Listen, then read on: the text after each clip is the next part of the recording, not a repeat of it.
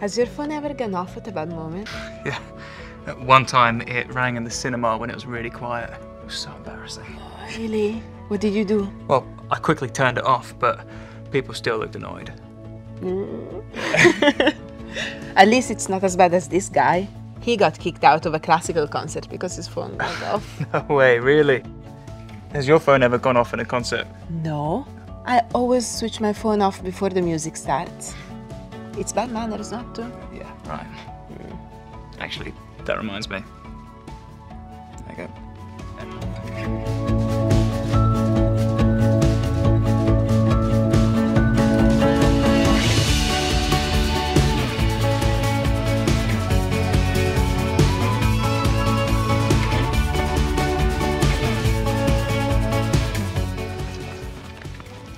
Look, according to this, it says people taking selfies on their phone is one of the most annoying things they can do.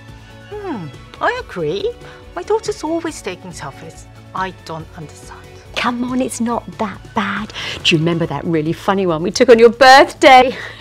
Oh, yes. On the other hand, what really annoys me is when my son plays that music on his phone really, really loudly. I just don't want to hear it. Yes. Or when someone is playing a game on their phones, but they've got the volume turned all the way up. Oh, I know, it really gets on my nerves too.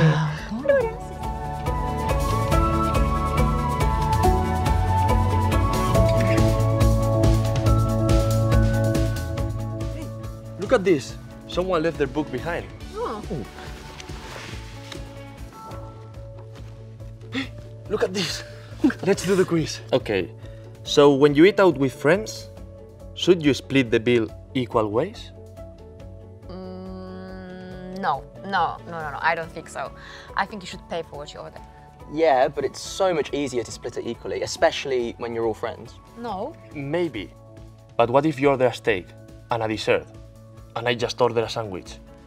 Suppose not. But then maybe next time you'll get something extra, so then it all balances out in the end. Well, I think it depends how much it costs. And then after, where are you eating? Oh yeah, you think about taking us to a 5-star place, are you? Maybe. Maybe.